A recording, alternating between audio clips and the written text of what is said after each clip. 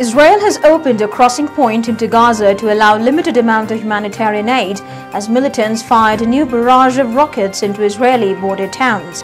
CJ Azam Ahmed believes everyone seems concerned towards keeping the truce.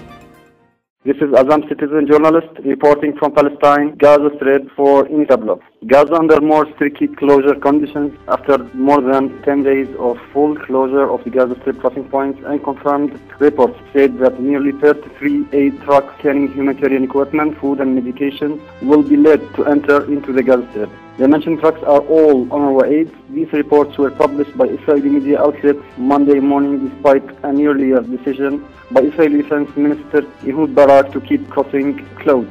Sunday saw a series of homemade projectile launched executed by Palestinian resistance factions towards Israeli targets, though no injuries on the Israeli side were reported.